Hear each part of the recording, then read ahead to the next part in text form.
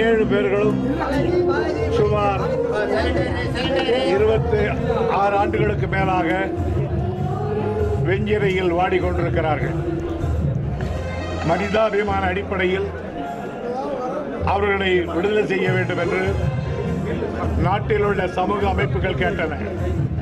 நல்லோர்கள் கேட்டார்கள், மனிதாபிமானம் உள்ளவர்கள் கேட்டார்கள்.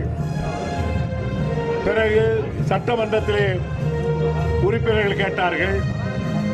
ஆனால் இதுவரையிலே விடுதலை நடைபெறவில்லை. கடைசியாக உச்ச நீதிமன்றமே அவர்களை விடுதலை செய்ய வேண்டும் என்று பச்சை கொடி காட்டிய பிறகும் இன்னும் கவர்னர் மௌனம் சாதிப்பது வருத்தத்துக்குரியது. இனிமேலும் அவர்களை விடுதலை செய்யாவிட்டால் இதயத்திலே இரக்கமில்லை என்றுதான் பொருள். இரக்கமில்லா அரக்கன் என்று கம்பன் ராமணேஸ்வரனை சொன்னார். அப்படி தமிழ்நாட்டு மக்கள் சொல்லுகிற நிலையை நம்முடைய கவர்னர் ஏற்படுத்த மாட்டார் என்று கருதுகிறேன். அவர் பிள்ளைக்குட்டியை பெற்றவர், அரசியலை நீண்ட காலம் இருந்தவர், எல்லோரிடத்தில் அன்போடு பழகக்கூடியவர். எனவே இவர்களை விடுதலை செய்து அவருடைய வாழ்க்கையில் வரலாற்றில் ஒரு சிறப்பு அம்சத்தை பெற வேண்டும் என்று நான் கேட்டுக்கொள்கிறேன்.